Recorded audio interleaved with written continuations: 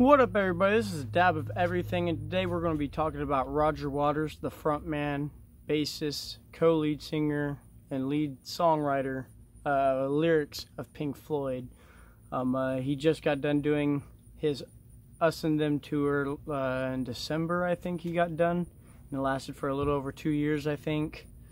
And I got to see one of the shows in person in Tulsa, Oklahoma at the BOK Center, and it was the second or third show out of the 156 shows he did on the tour, some crap like that. He did a bunch of shows, and he played for like 3 hours long. He was 73 when I seen him, 74 when I seen him.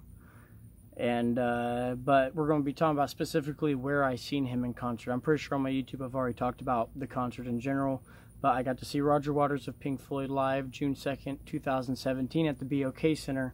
And this video is a fun fact for everybody, because only the people who went to the concert at the BOK Center know this fact that I know of. I don't know how much he's talked about it.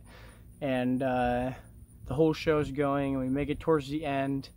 And when he got done with Brain Damage and Eclipse, and when he did the Dark Side of the Moon, Prism, and out of Laser Lights and stuff, after he finished that song, he told us something very interesting, and he actually created the entire Us and Them show and did all the rehearsals for the Us and Them show at the BOK Center in Tulsa, Oklahoma.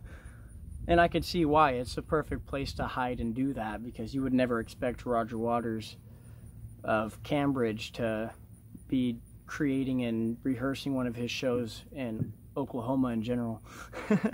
But he created the Us and Them show at the BOK Center in Tulsa, and he also created the famous Desert the Desert Trip show he did at the BOK Center. And so he's got some history with the BOK Center in Tulsa now, which is very interesting. And he also did one of the Wall shows when he did the Wall tour in 2010 or whatever.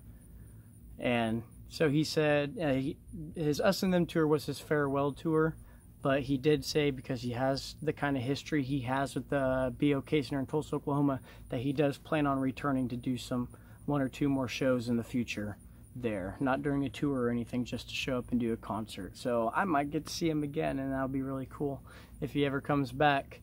But I hope you guys thought that was pretty interesting, and you guys have a good day.